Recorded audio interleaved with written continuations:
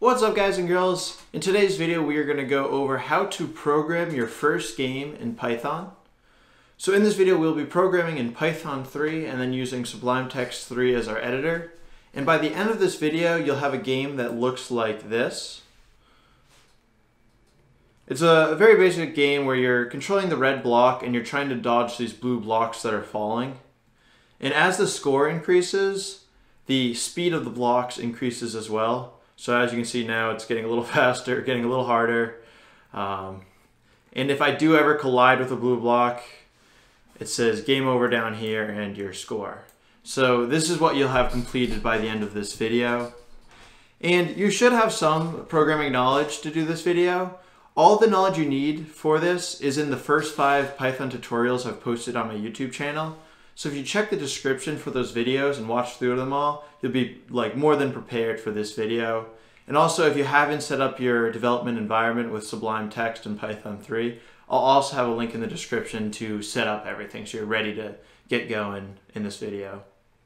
Alright, in this video we're going to be using the Pygame library of Python. So if you don't have this already installed, open up a command prompt if you're on Windows or a terminal if you're on Mac and type in the command pip install Pygame, and that should install it properly.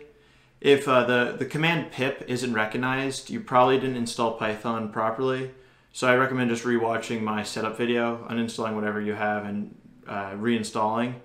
And potentially if you're on Mac, you might have to, instead of typing pip install Pygame, you'll have to type pip3 install Pygame. So if the first command doesn't work for you, try typing pip3 install Pygame.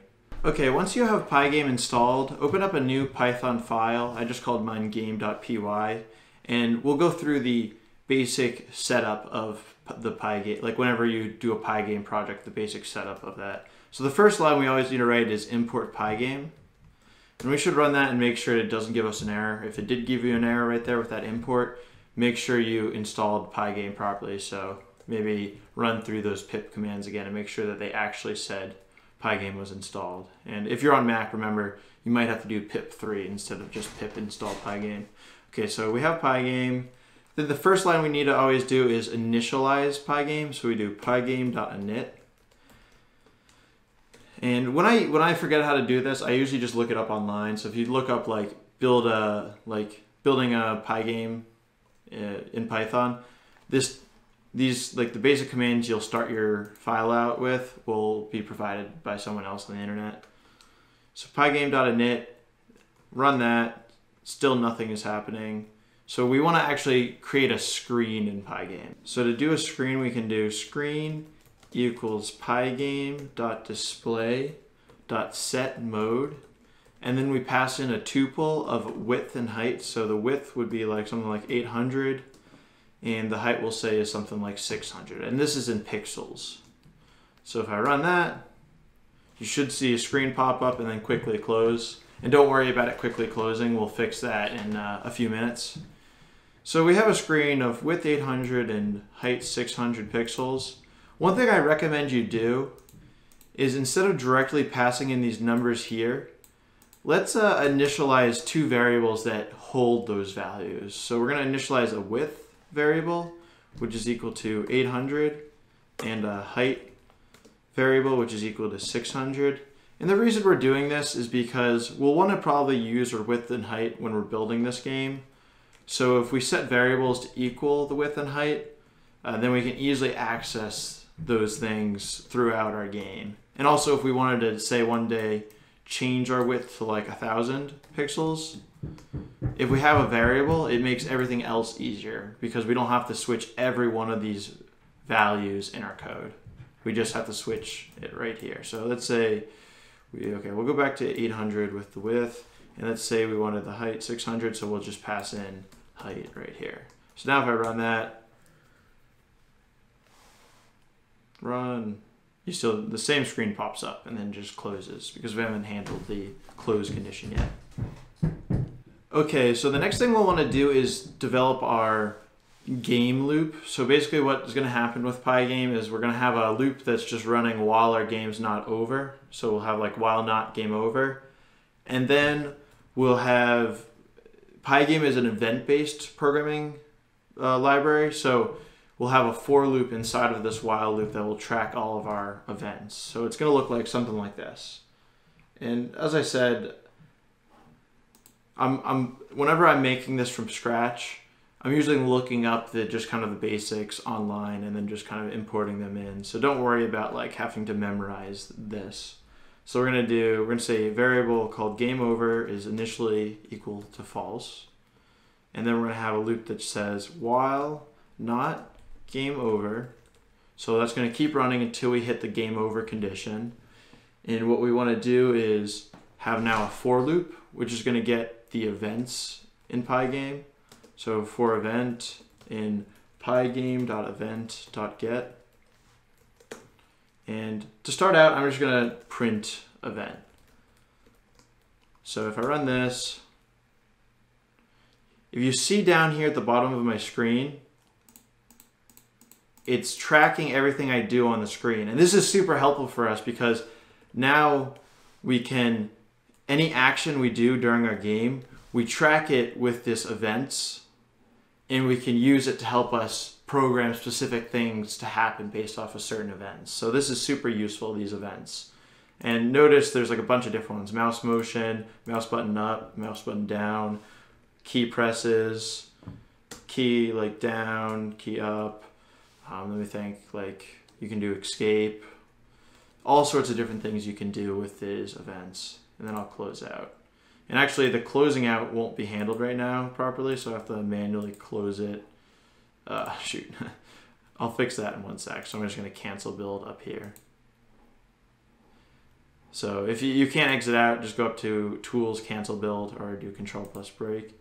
Okay, so the first event we have to handle, and this happens in, I think, every Pygame you're gonna make, is we have to do one event type that's called the kind of quit event. So if we do up top, we do, in this for loop, we're gonna do if event dot type equals pygame dot quit. If that happens, then we want to do a system exit. So sys.exit, and we'll actually have to import this system library, and that comes pre-installed on every Python version. So now if I run this and I click this X right here, it lets me quit out properly. All right, so that's our basic screen. All right, so now that we have our screen, let's begin drawing shapes on our screen that will eventually move around and manipulate.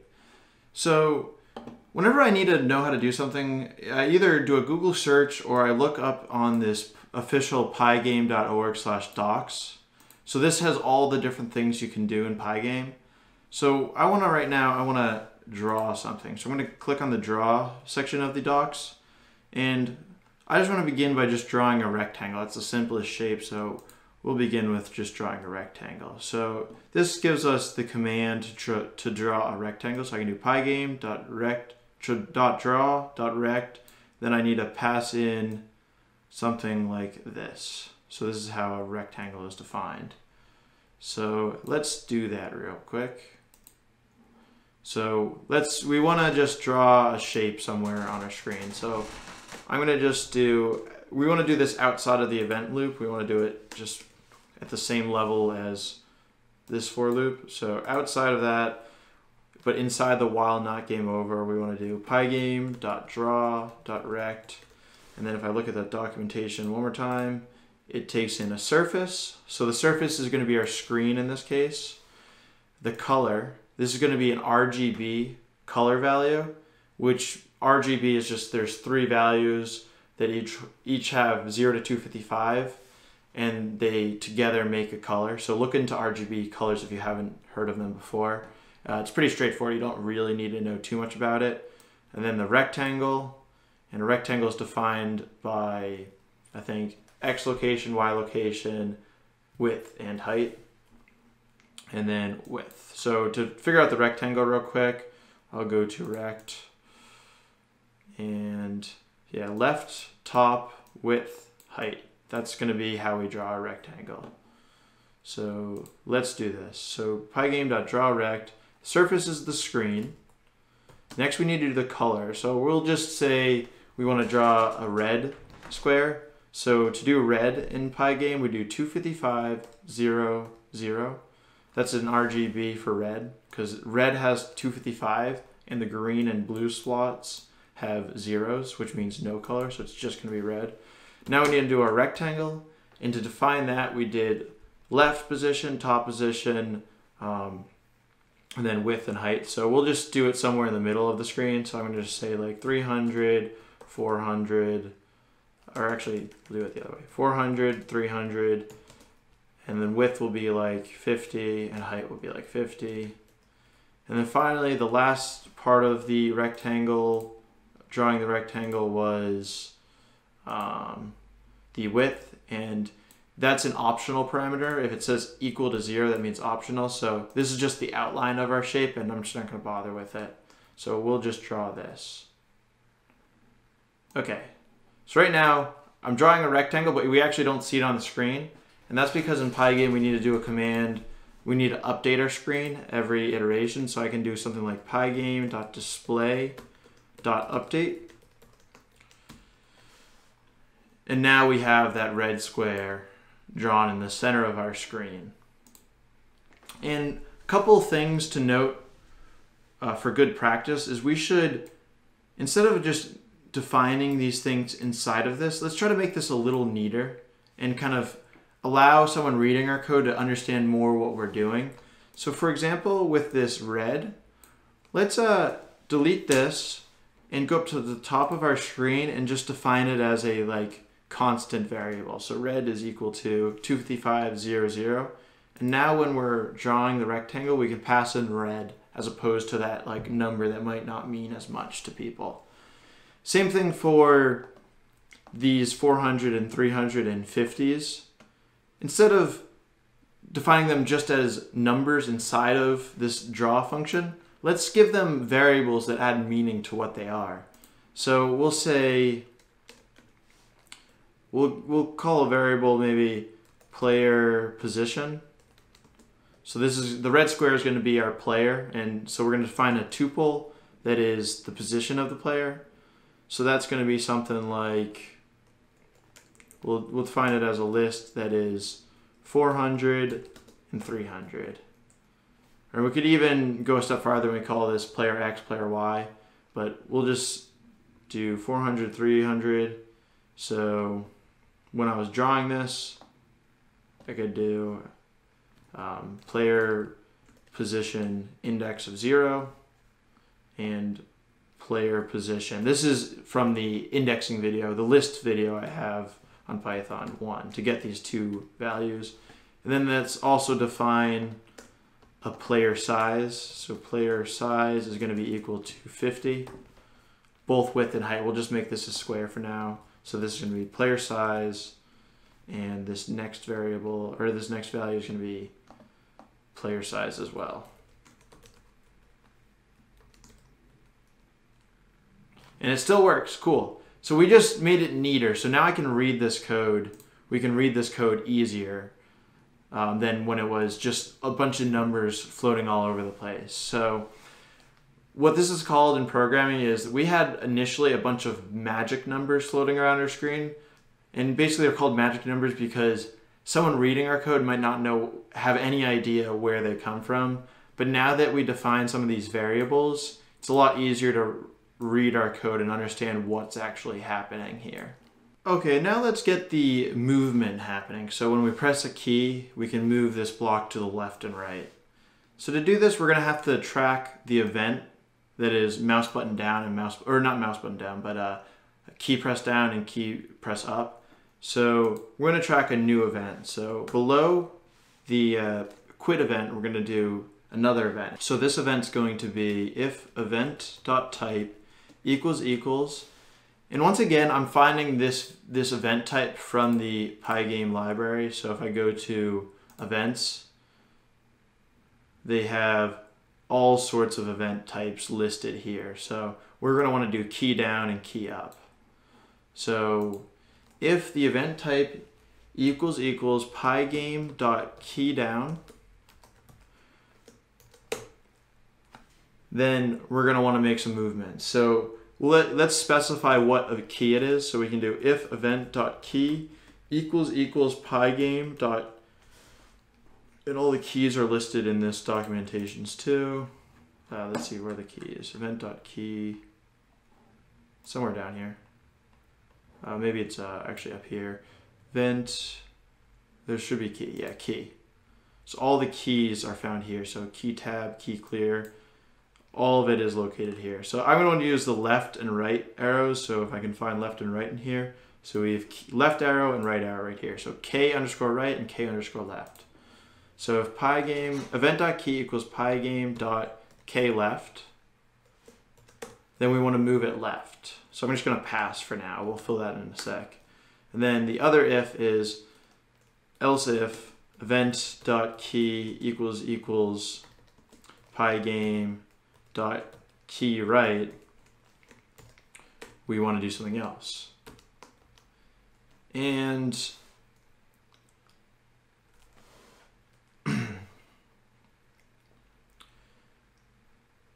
the reason I use an else if as opposed to else is because if we use else, then it would track any other key to be the right movement. We want it to be specifically the right arrow. So let's fill in these if statements. So if event.key equals Pygame.k left, what do we want to happen? Well, we're drawing this rectangle down here using the player position. So if we can tweak the player position in this if statement, that's going to allow us to move. So take a second and try to do that on your own, and then unpause the video when you want to see how I will go ahead and do that.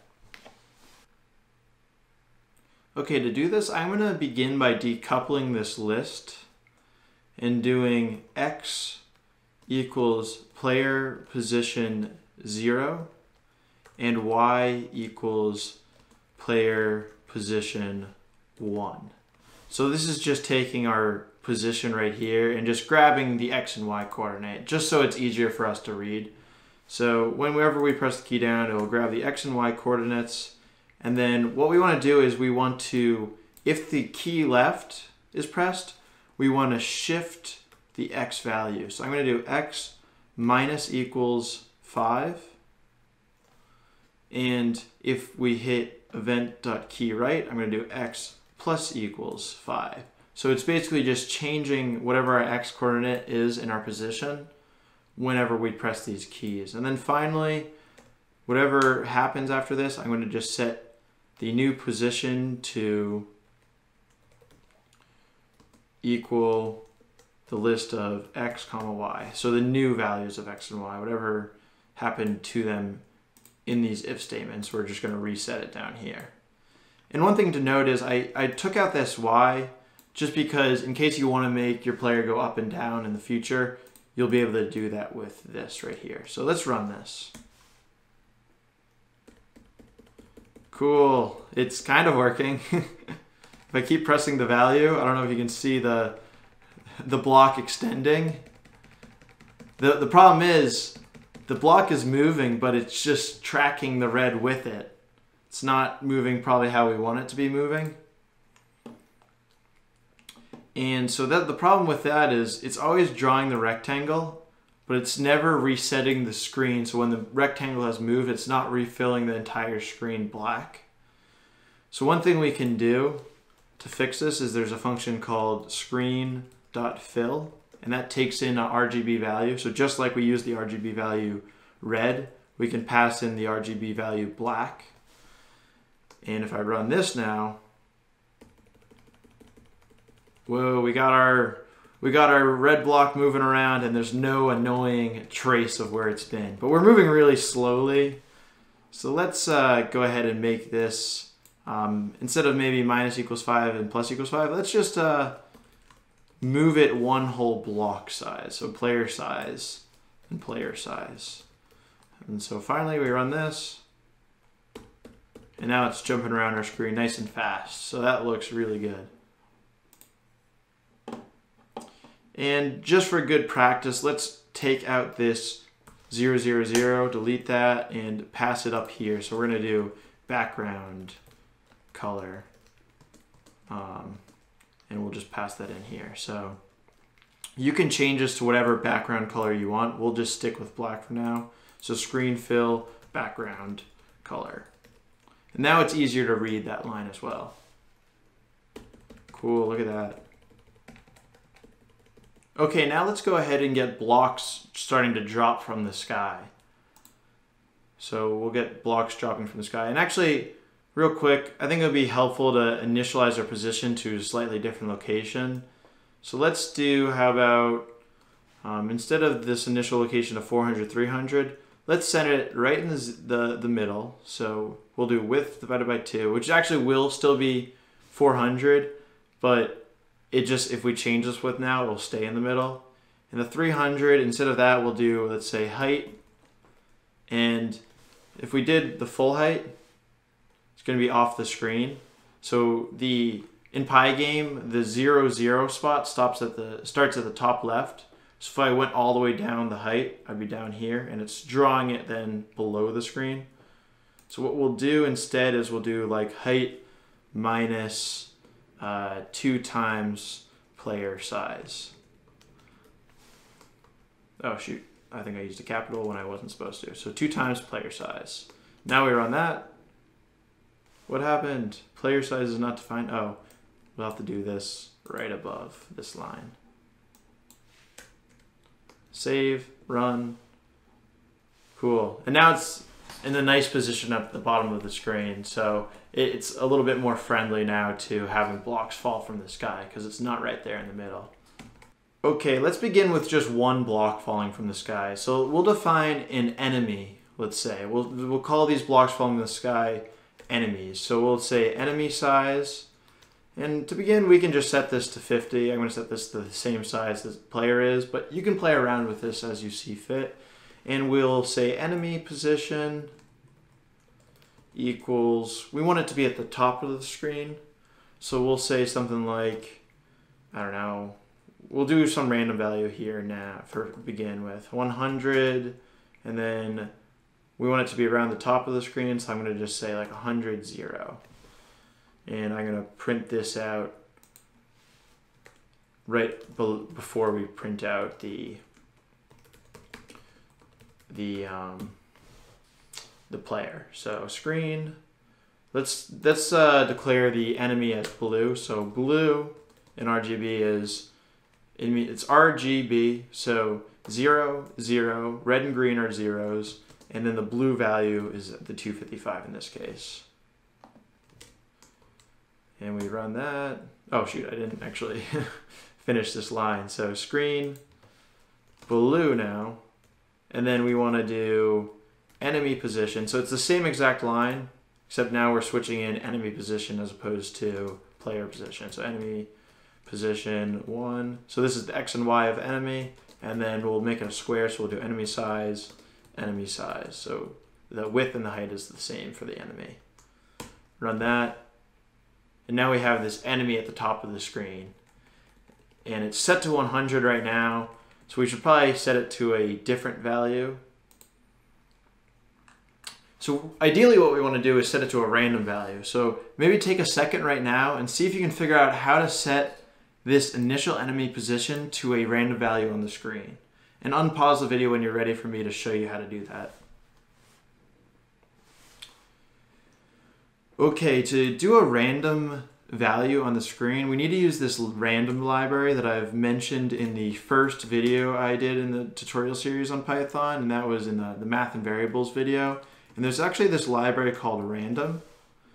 So we can use random to do the following and do enemy position equals random dot random int. So we'll get just an integer between 0 and our width.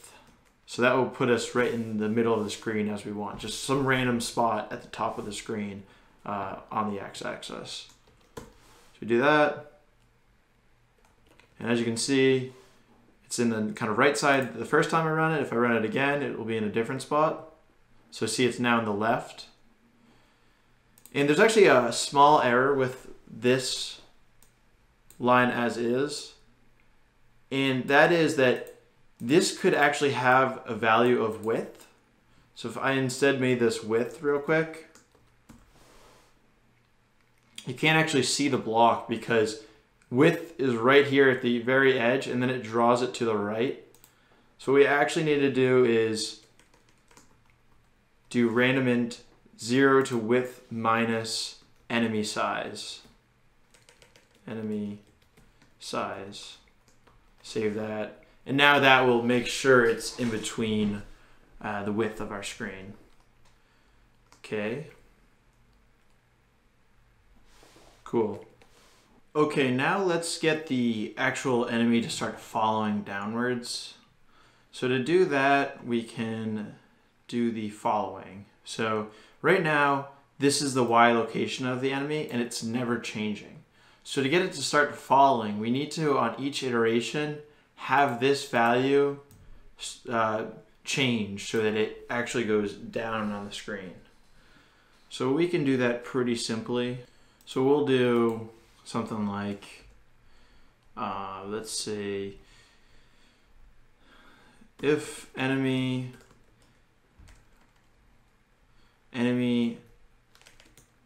position 1 is greater than 0 or greater than or equal to 0, and let enemy position 1. So enemy position 1, remember, is the Y position of the enemy, is less than the height. Then we want to get it to fall downwards. So we can do enemy position 1 minus equals like 20, we'll say. And then else we'll do enemy position. We'll want to reset it. The else condition in this case means it's off the screen. So we'll want to set it to back to 0. Equals 1. And one nice thing about using list is I can directly modify the enemy position in place. So I actually don't have to reset it like I did here. Like I could have just modified player position 0 directly and not reset it like I did here. So like this is another way to do what we did up here. Equals 0. Now let's see what happens. Okay, it's like freaking out. Why is it freaking out? And the reason it's freaking out is because, as I mentioned before, the top of the screen is actually 0, 0 right here. So when we decrease the height, we're actually going upwards. So what we actually have to do is add 20 to enemy position, plus equals 20. Let's see what happens now. Oh my gosh, it is flying. And one thing we can do to kind of tame how fast it's going is we can set a frames per second rate, a frame rate to our game. And to do that, we define a clock. So we'll define our clock outside the while loop. Clock equals pygame.time.clock. And let's just set our speed of our game to go, let's say like 30 frames per second. I think that seems fair. So in the while loop now, we need to do clock.tick. And we'll do pass in 30 for 30 seconds. And this should slow it down a bit. Yeah, so now it falls nice and smooth. It's actually still going pretty fast. I might slow it down a bit more. I'll make this like plus equals 10. Now let's see what happens. That's like a nice fall. And as you can see, right when it gets to the bottom, it goes back to the top and falls again. So now we have a falling block. Couple of changes we'll make to make this a little bit better is, first off, the block is falling from the same spot every time. So we should reset the X position of the enemy. So enemy position 0, which is the X position, we want to reset that to another random value. So we can do random.randint again, 0 to width minus enemy size. So let's see what that looks like. Yay, it's going different spots every time. Left and right side, way right side. Cool. But we're still not going to have any collisions right now. Like right now it just runs right through it. So we need to do collision still. And also one thing I think is nice to do is, instead of doing 10 here, this is a magic value. I don't really know what that 10 means. Let's define a variable called speed up top. So we'll say speed equals 10. And now we can just do plus equals speed here. So now if we change that speed variable, so if I change the speed variable to like 1, it's going to move really slowly. And if you lose in this game, come on, you gotta be better than that. But that's really slowly, and we can change it to like 50 to make it move really fast. So as you can see, that's one way we can play around with like the level of our game. We'll reset it to 10. So we have a falling block now. Okay, so the next thing we're going to do is go ahead and detect collision. So first off, I'm just going to write a comment right here that just lets us know that this is updating the position of enemy. But let's detect collisions between the enemy position and the player position. So to do this, we're going to define a function, and we're probably going to go, by the end of this video, we're going to kind of move all of this stuff in here into their own function because it just makes the code neater. But we'll begin, the first function we'll write today is the function that detects collision. So we're going to do detect collision. And that's going to take in the player position and the enemy position. And we'll just begin by doing like player X. So this is the player's X coordinate. Just to make this neater, player X equals player position 0, and then player Y equals player position 1. Then we can do the same thing with enemy. Enemy X position equals enemy position 0. And that's the index, the 0th index. And enemy Y equals the enemy position 1st index. So now we have their positions. And now we need to figure out if they overlap. To help us do this, I created a little visual so we could see what happens when overlaps occur. So here we have the player block down below, and we have the enemy block falling from above. So collisions could happen like this, they could happen like this, and if the player moved into the enemy, they could also happen like this, and then like this. Let's focus on what happens to the X coordinates of these blocks first, and then we'll focus on the Y coordinates. So if a collision happens, and also we know about the enemy and we know about the player, we know their top left position. So the player's top left position is piece of X, piece of Y, and the enemy's top left position is east of X, east of Y. So if a collision happened like this, we know that this east of X, this left side of the enemy, has to be between piece of X, and then if the player has size piece of X plus player size, or the size is player size, the coordinate over here would be piece of X plus player size. So one condition we can write down that we know will have to be included in our collision is if e sub X is greater than p sub X and e sub X is less than or equal to. I guess we could do greater than or equal to and less than or equal to. Greater than or equal to, and I guess this side would be strictly less than. E sub X is less than p sub X. I mean, it won't really matter because this is just a pixel difference, but p sub X plus player size. So that's one condition we'll have to include. And then we can also think about the reverse of that. So the reverse of that would look like this. Would be if instead of the player being the farthest to the left, we have the enemy actually to the farthest to the left. And if that was the case, then we can ignore this right side for now. But we know that p sub X now, right here, has to fall in between e sub X and then e sub X plus enemy size. So the other condition we can write here is We also need, so this is an or condition, so or, and this is, we're just looking at the x coordinate right now, or p sub x is greater than or equal to e sub x. So this is the reverse, and p sub x is less than e sub x plus enemy, wow, sorry, size. Let's type that up in our Sublime Text window. We said if e sub x, so I'm going to just go back real quick and look at what it says. E sub x is greater than or equal to p sub x. Oh my god. P sub x is greater than or equal to p sub x, and e sub x is less than p sub x plus player size. So this is the coordinates.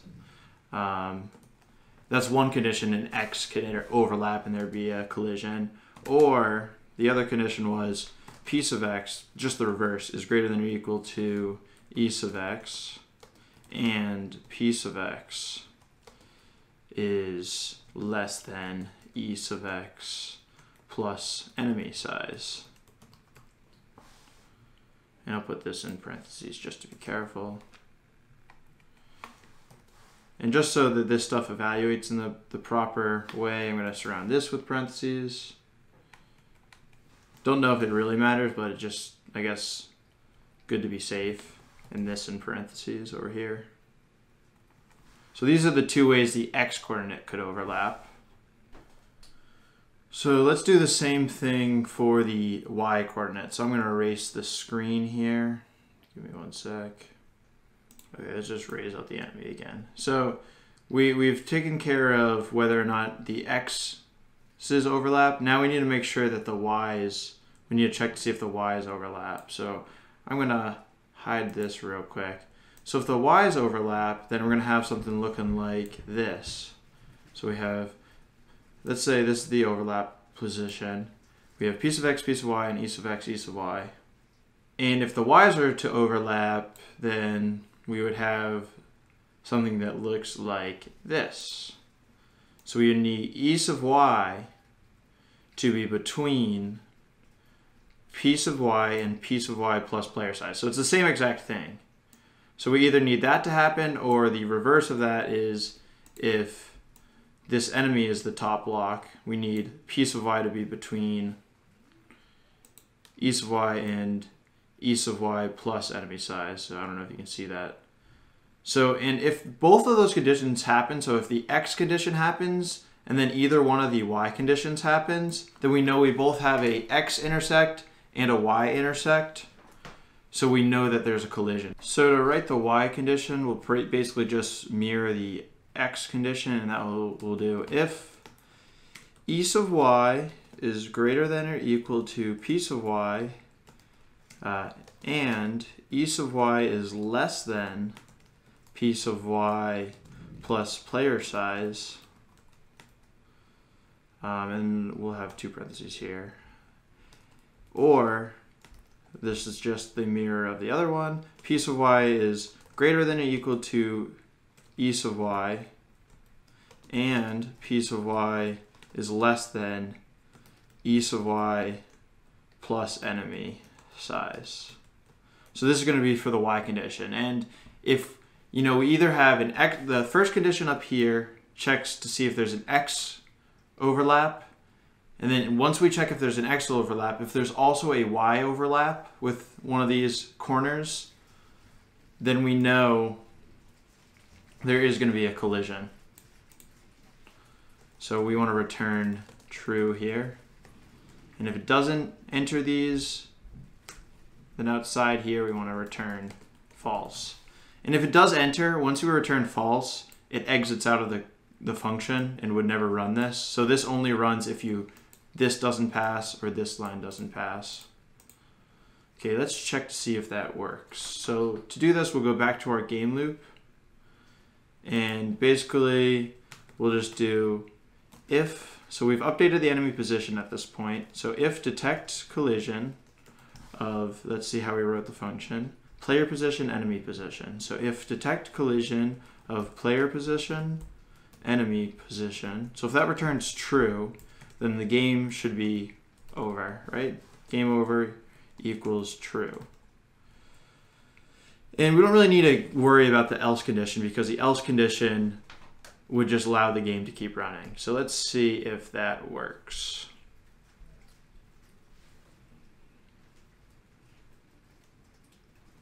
Okay, I'll let this one pass. Okay, second one will let it.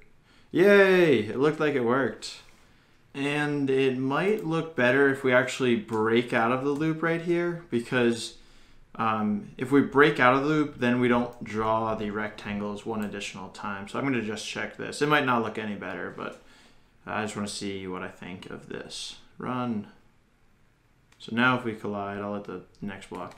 Yeah, it's more, there's less overlap in the collision. It kind of stops it right when they touch. And so I guess it's kind of a personal preference there, what you think looks better. So if you do want it to just break out immediately, use the break command. If not, just you can get rid of it. Doesn't really matter. Okay, now that we've done collisions, let's go ahead and actually draw multiple enemies. So right now we only have a single enemy falling. Let's change our code up so that we can actually have many different enemies falling. To do this, we're going to do a couple things. So I guess we need a function that controls how many enemies should be on the screen at a certain time. So that will be one function. And then another function we'll probably have to modify to detect collision or do some sort of update positions function for all the enemies so that we can, control each enemy updating instead of just doing this right here. So we'll do a drop enemy function. We'll also do a update enemy position function, I think. And we'll see if we need to do anything more than that. So let's begin with the drop enemy function. So what we're going to do is that instead of having just an enemy position here, I'm going to define a enemy list as well. And that will be empty at first. Or I guess we could keep our original enemy and I could just pass in enemy position to start. So it just has a single enemy in it right now. And so the function we're going to call drop enemy or drop enemies will look at this enemy list. And to begin, let's say we want to keep adding enemies until we have 10 total in our list. So to do this, we're going to do if length enemy list is less than 10, then we want to, I guess, generate a random enemy. So we'll do x position equals random.randint. So this is just random spot on the width of the screen, 0 to width minus enemy size, and you've seen this before. And then y position will be 0. It'll be the top of the screen. You can make this a little indented if you want to, but we'll just start with the top of the screen. And then we'll have to append this new XY coordinates to our enemy list. Enemy list dot append a list of X position, Y position. So that will be our drop enemies function. And then we'll have to have, I guess, a draw enemies function and a update positions function. And we might, let's see. So we'll do a draw enemies first. Draw enemies. And this could be put right into the loop, but I'm going to just bring it out because it's easier to read that way. So all we'll have to do for this is for enemy in enemy list, we'll just want to copy whatever we were doing down here to draw the enemy. So just copy this line. I'm going to take it out of here and paste it in here. And so this is no longer enemy position. This is now called enemy. Or I guess I could change it to enemy position in enemy list. draw the rectangle for that enemy. So now it iterates through multiple enemies. Cool. And what else do we have to change down here? Well, we'll actually have to call that draw enemies function of enemy list. And we'll also have to call that function we just wrote called drop enemies. And that takes in the enemy list as well. I think we could probably... We're going to have to comment out this stuff here because this would no longer be relevant, but I think we can probably run this as is and see what happens. Oh my god. Well, you have a bunch of things at the top of the screen, so I guess that's a good thing. So let's see what we can do to fix this. So first off, I guess we just commented out the update code, so that's a problem. That's why they weren't falling.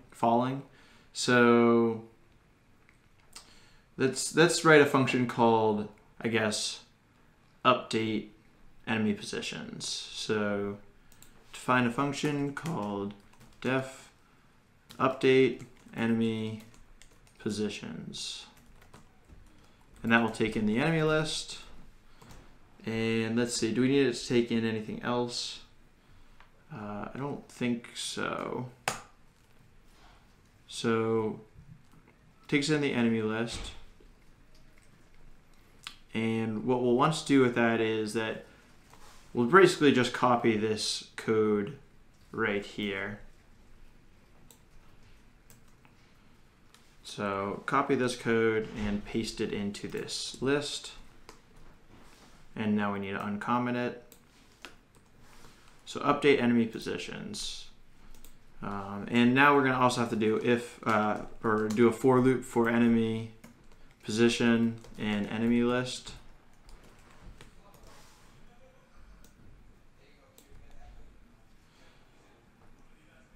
And okay, so we have this. So that's going to update each individual one. And instead of resetting this, we'll actually pop it off our list so that our drop enemies function can take care of it now. So this updates the position, and we'll want to have a else statement, which basically says, so this is saying it's on the screen. The else condition would be it has gotten off the screen. And if it gets off the screen, we'll just pop that specific enemy off the list. So one thing we can do to figure out what the index of it is in the enemy list is we can do, this is from the for and while loops tutorial I have. So enumerate enemy list. And then we can do enemy position and also get the index. So index and enemy position. And we want to pop off this index. And then basically the drop enemies function will handle this again. So let's see. We have draw enemies, update enemy positions, drop enemies, and we'll probably have to change this detect collision, or we'll make a new function called like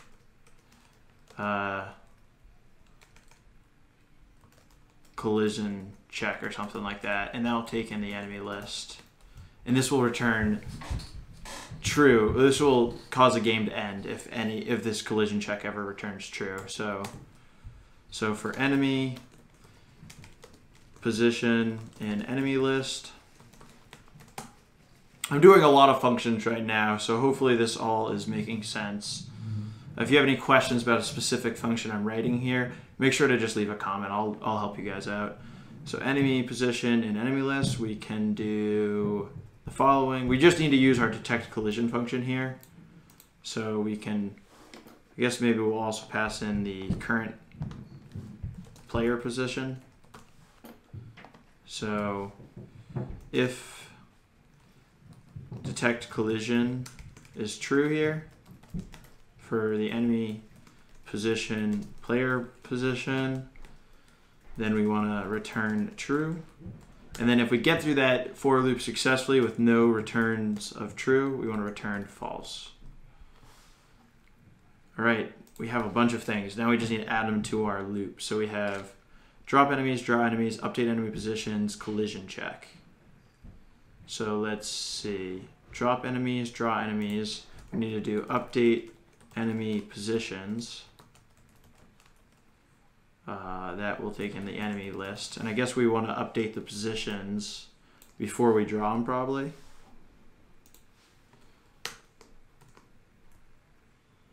Ah, no. Update. I just copied blank space, so it didn't let me just copy that line in. Enemy list. And then finally, we'll want to do collision check on our enemy list using the player position.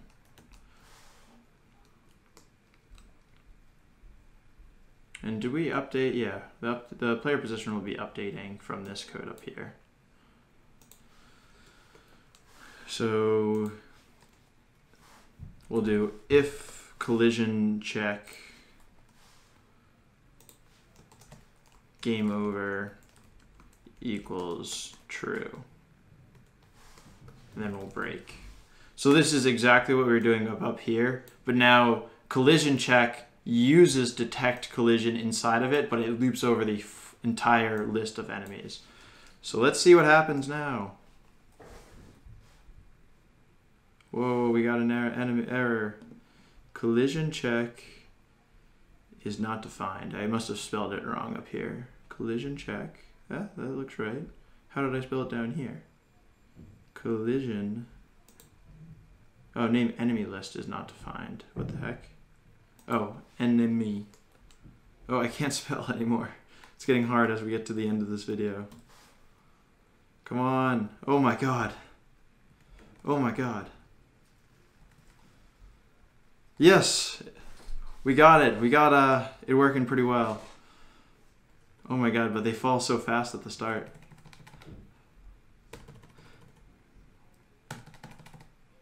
So one thing you could do if you want it to stagger a little bit, because right now they're all falling at around the same time, is a little bit of a hack. And it looks like this. So right now in our drop enemies, right, we have if length enemy list is 10, we automatically add the new enemy. So that means we're adding them all at the same time. What we could do is add a little bit of a pseudo delay. And how we would do this, maybe try to think of your own way to do this at first, to just delay this function working, like appending. So like only certain times does it actually append. It's like every like 10 times it appends one of these when it could be appending all of them at the same time. So what I would do is I would do I'm just gonna write a variable called delay, and that equals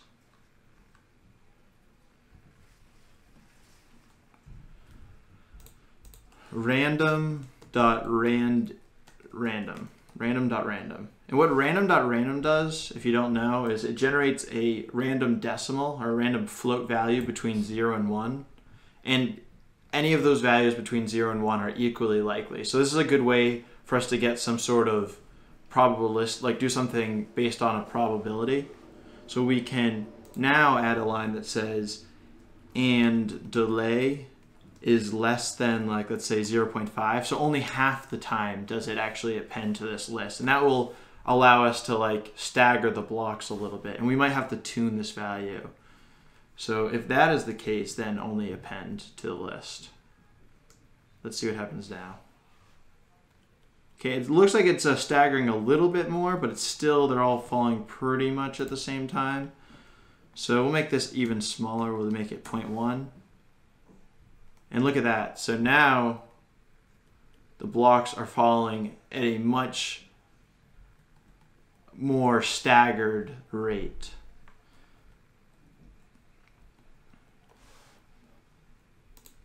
All right, to end this video, let's add a score. Let's add, increase in difficulty as we progress in score. Then also maybe like changing up the background color, or like changing the block sizes. So we'll do some additional features right now. So first off, let's do score. So to do score, what we need to see is that if I run the game, run game. Oh, maybe the game's already running, oops. So if I was to run this game, right, basically we want our score to increase as we successfully dodge each block. So what we really need to do is just add 1 to our score each time one of these blocks on the screen that you can see with my mouse falls all the way under the screen. And so this is going to be pretty straightforward. So outside of our loop at the top of our screen, we'll just define a score, right? And our score is going to start out at 0. So now we have a score at 0, and each time these blocks fall and get to the ground, we'll increase our score by 1. So let's see, how do we do this? So it's going to happen in this update enemy position. So the first if statement here checks if the enemy's in the screen. This else would check to see if they fell off the screen. So here's where we want to increase our score. So we'll do score plus equals 1 here. And see what happens. Local variable score reference before assignment. So basically what happened here is we actually need to pass in our score because it doesn't know where the score variable is in this function name because I guess, yeah, let me try to, yeah. It doesn't recognize this score because we never passed it in. So if I do this, now we actually have to change up how we call our function. So we can do score plus equals 1. Where is it? Where's our loop? Where's the update enemy positions? I'll delete this real quick. So update enemy positions, and we want to pass in our score now too. See what happens now. Okay, so our score should be increasing. And to check that, how about we print out our score right below update enemy position. So print score. And we should be able to see this at the bottom of the screen over here when we run it again. So 0, 0, 0 should be 1 now, should be 1. Okay, it's not 1. What did we do wrong?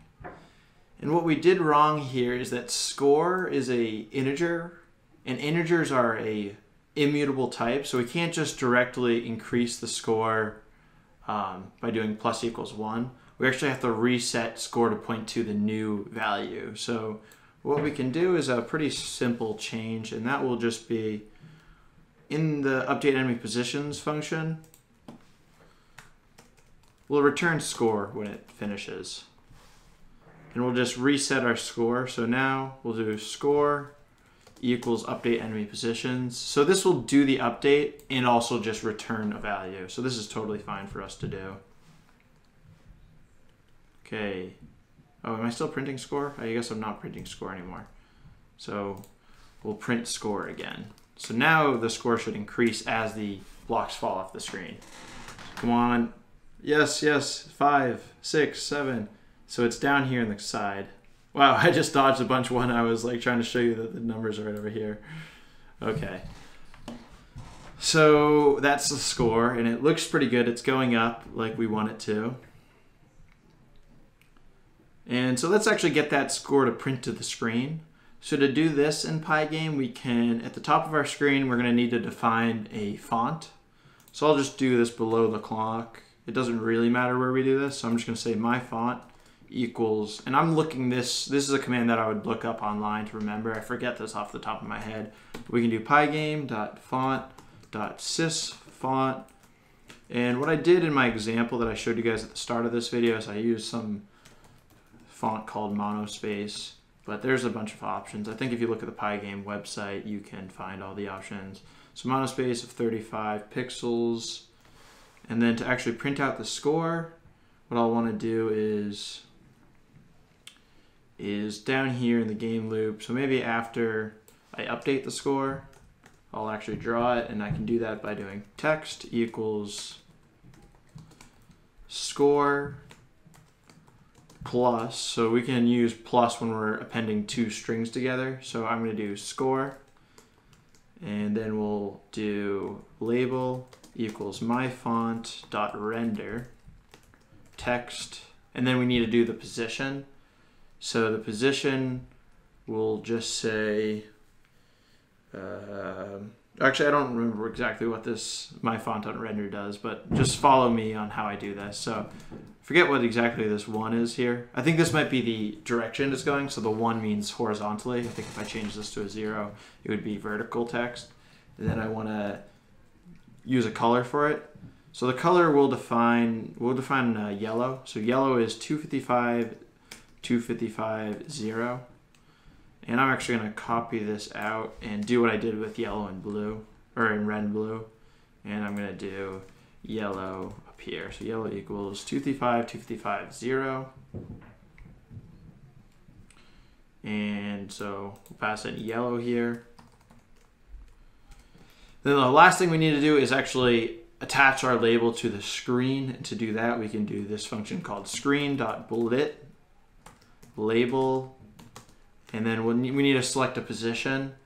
So the position I'm going to select, this is just something I played around with before and it worked. So I'm going to do width minus 200 and then height minus 40. So if we know our font size is 35 that we chose. So height minus 40 gives us a little more space than what our font size is. And this offsets it to the left a little bit. So let's see if that worked.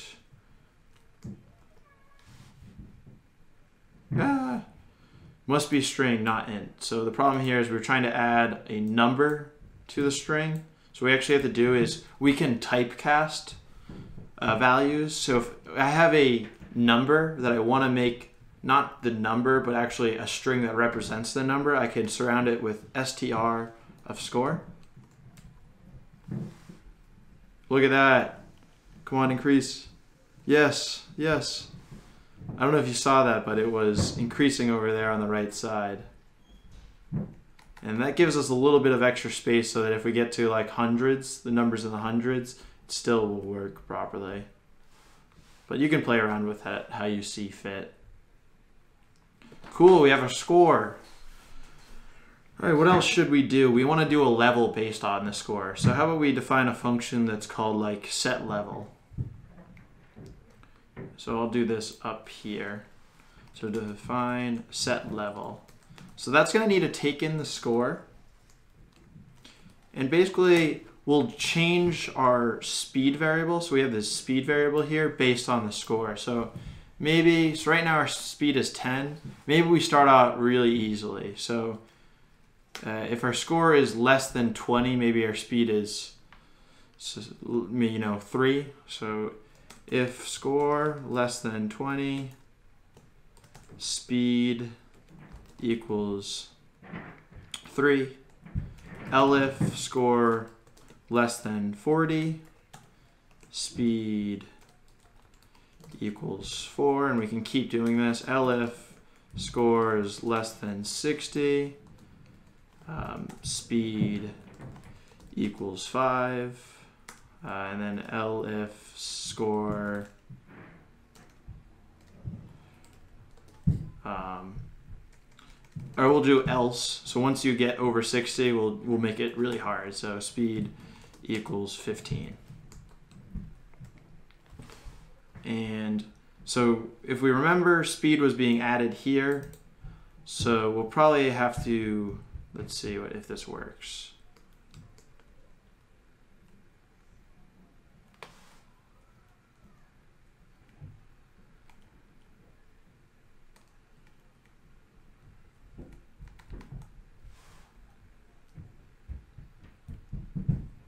I don't know, was it? I don't think it was updating at all. So speed was set to 10 here. These values here is not going to reset the speed. It's just going to call some new variable called speed inside of this function 3. So what we'll actually have to do is pass in our speed variable. And then at the end of this function, we'll return the speed. So our set level function will happen down here, maybe right after we update our score. So where do we update our score? So the score is updated here, so we can set the level right after that. Score and then speed. And we're gonna have to say speed equals set level score speed. So now it should go slow. Yay! We got it. We got it.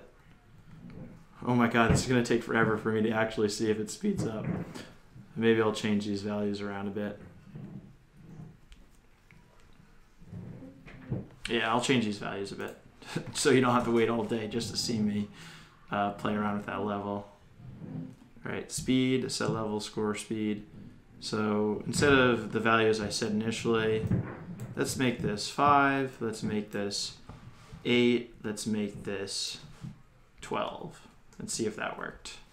So it should now progressively get faster. So we got this. This is the first 10 blocks. And now after I pass the second 10 blocks, we should see a substantial increase in speed. So, oh, look at that. Yep, at 20, they started going faster. And we should get another increase at 40.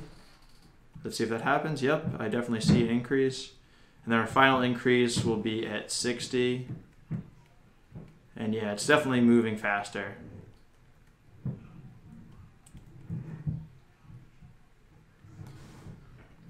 And in addition, in the set level function, you can really play around with this as you see fit. You could also maybe change the amount of, you could make this like a variable, like enemy, number of enemies. And as the level increased, you could also make this value right here and drop enemies increase. So you could maybe have 50 blocks dropping at the same time. You could also make speed proportional to the score. So you could do something like, oh shoot, I'll just comment this out real quick.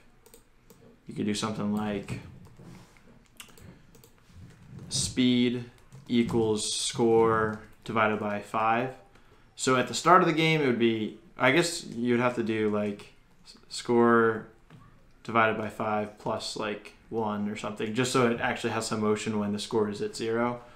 But like this now, if you got to 50, you'd be at speed 11. If you got to 100, you'd be at speed 100 divided by 5, which is 20, so 21. So this would be proportional to the score this way, and I guess you'd still have to return speed. So that's just another thing you could do. You make this set level proportional to speed. If we draw this out, and we like, I'll leave this as an exercise if you want to make more enemies drop, or if you can't figure out how to get more enemies to drop, just leave me a comment and I'll tell you in the comments. But there's a bunch of different ways we can play around with this. So I'm going to just leave my function how I had it. So I'm going to comment this out. Comment this out and just reset it to be this. Then the last thing I'll do in this video is we'll just play around with our background colors a little bit. So we got the game working. If we wanted to change the colors, like we can make our background color like, you know, we could, to do this, we could draw and use a website. So there's a bunch of like RGB color site. I'm gonna just look that up. Online RGB color wheel. So I could take any value I wanted. So maybe I wanted a light blue background. So like something like this. So I know that it has 11 for R, 238 for green, and 207 for blue. And I'm on a site called ColorSpire right now. So I'm going to copy that. 11, 238, 11, 238, and then what was the last color? I forget. 207. So this will give us a nice light blue. So now if I run this, we have a different color game. And this makes the score a little bit hard to see, but you can see that the screen color did change. And you could do the same thing. You could play around with colors here. So if I wanted, say I wanted like a tannish color for our player, I could go into like the oranges. And you know, this is kind of a tannish color, 229, 202, 137. So I change this red, or I'll leave it as red just because I don't want to change the other name. So 229, 202, 137, 229. Oh my God, it's so hard to remember this number while talking. 202, 137, 202, and then 137. We run this. You know, now we have different colors. So play around and have fun with these colors. That's another feature you can change. Alright, that's all we're going to cover in this video. We went from having a blank screen to having a fully functional animated game, so that's pretty cool. If you enjoyed this video and learned something, it'd be huge if you would throw it a big thumbs up. And also it'd mean a lot to me if you subscribe to my channel. I'm trying to get to 1,000 subscribers as fast as possible. Thank you guys for watching, and peace out.